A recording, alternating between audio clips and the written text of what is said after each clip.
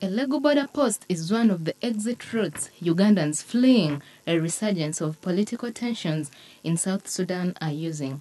Thus arriving are part of UPDF's evacuation campaign that has seen a total of 3,782 Ugandans who ply their trade in the various towns in the troubled nation return home. They are registered at Elegu and Bibia border posts. Over the weekend, we informed you of the first batch of returnees. That was at 3,782. And out of these, we had 3,255 Ugandans. We had one Tanzanian, a Congolese, a Lebanese, a Nigerian, 2 South Koreans, 2 Britons, 8 Eritreans, 1 Somali, 2 Ethiopians, 17 South Sudanese. These ones are non-refugees. And then 4 Rwandese, 14 Burundians,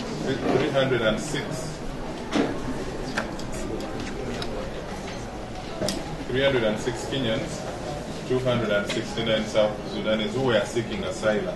Fred Enanga, the police spokesperson, says the evacuation is being spearheaded by the UPDF, although police has increasingly offered logistical support, including extra trucks. The latest convoy departed from Elegu for Juba on Saturday to evacuate those still trapped in Juba. Among the returns are the sick, pregnant women, wounded, children, and elderly persons. The Sudanese police reported the loss of cars and motorcycles during the evacuation of Ugandans from South Sudan, but urged the Ugandan police to register returnees who have cars and motorcycles.